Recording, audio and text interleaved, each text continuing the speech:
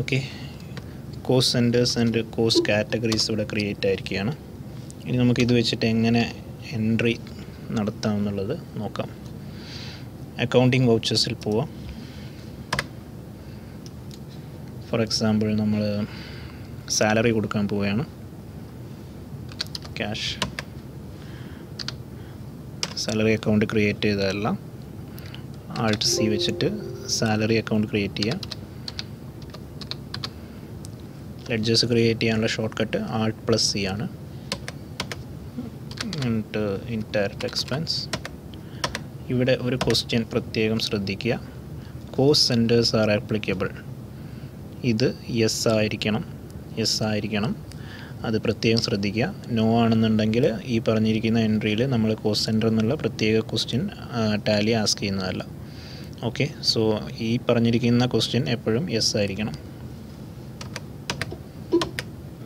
Enter. For example 50,000.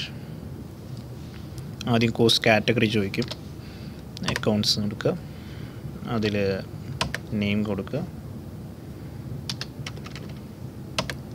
ഓരോരുത്തർക്കുള്ള amount separate ആയിട്ട് നമുക്ക് ഇവിടെ കൊടുക്കാൻ സാധിക്കും.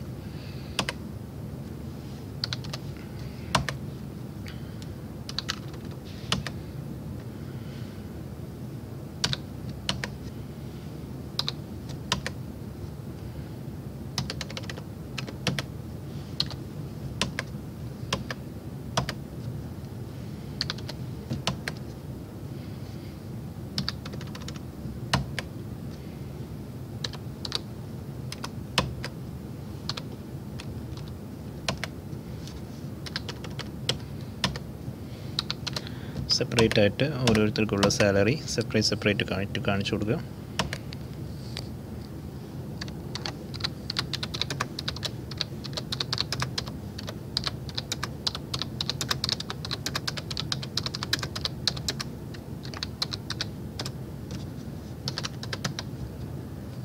നറേഷൻ കൊടുക്കുക, അക്സെപ്റ്റ്. സോ നമ്മൾ cost centres and cost categories വെച്ചിട്ട് ഡാറ്റ എൻ്റർ ചെയ്തിട്ടുണ്ട്. ഇനി നമുക്കത് എവിടെ കാണാം എന്നുള്ളത് നോക്കാം. ഡിസ്പ്ലേയിൽ പോവാം. അക്കൗണ്ട് ബുക്സ്,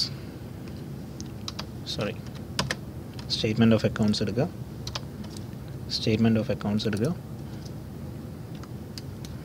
ഇതിൽ കോസ്റ്റ് സെൻറ്റർ എടുക്കുക. കോസ്റ്റ് സെൻറ്ററിൻ്റെ കാറ്റഗറി സമ്മറി എടുക്കുക. ഇപ്പോൾ ഇതിൽ ഓരോ സെപ്പറേറ്റ് ഡിപ്പാർട്ട്മെൻറ്റും അതിൽ ഓരോരുത്തർക്ക് കൊടുത്തിരിക്കുന്ന സാലറിയും സെപ്പറേറ്റ് ആയിട്ട് കാണാൻ പറ്റും. സോ ഇങ്ങനെയാണ് cost centres and cost categories create ചെയ്യുന്നതും അത് വെച്ചിട്ട് ഡാറ്റ എൻ്റർ ചെയ്യുന്നതും. എല്ലാവർക്കും